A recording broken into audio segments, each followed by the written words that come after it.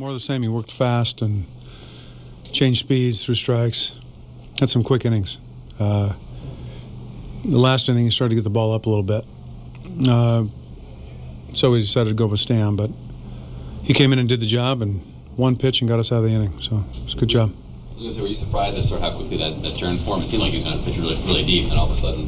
Yeah, we've got him hot and ready, and just the ball just started to get up a little bit. So could he have gone longer? Yeah, but we decided to get him out of there, and Stammen came in and made a really nice pitch. So I was going to say, was there anything about like the particular Stammen-Marte matchup that you liked a lot? It's just a sinker baller, just the ability to get a double play, and the fact that Marte'd seen Doug a couple of times, and so give him a little bit different look with a ball that's boring down in the zone. So it worked good.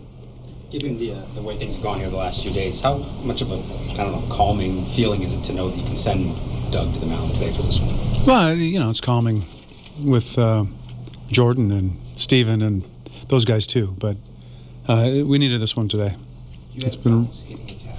Yeah. Can you talk about that? Just we talked about it in the pregame show on the radio about staying with him and hitting balls in the middle of the diamond.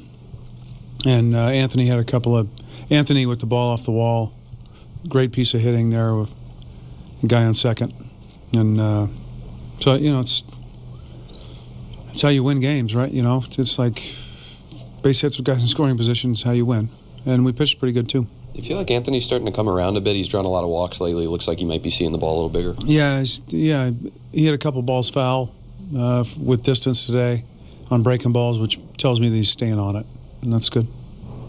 You had a play overturned in your favor, and what did you see? I couldn't see it. Standing in the dugout, he went down in the corner, and when he dives, I see the ball go in his glove, but that's all I could see. I didn't see it come out. So we called up and to our replay guys, and they said to challenge it. So we decided to. It's hard to see from that dugout, though. Did you think the runners were put in the right spot? Would you like to see LaRoche get third? Well, that's what I went out and asked Tim. What was the opinion of where he would have been? I think he's trying to advance to third there, but New York places him. So the guys in New York place the runners. They told him to place him at first and second. So that decision was already made. Liriano seemed a little erratic today, or what was your read on him? I don't know. I haven't seen him much. Really good changeup and good slider today. His fastball command probably wasn't there as much as he would want it to be, but I haven't seen him pitch a whole lot in person, so I don't know. I can't compare that to anything else.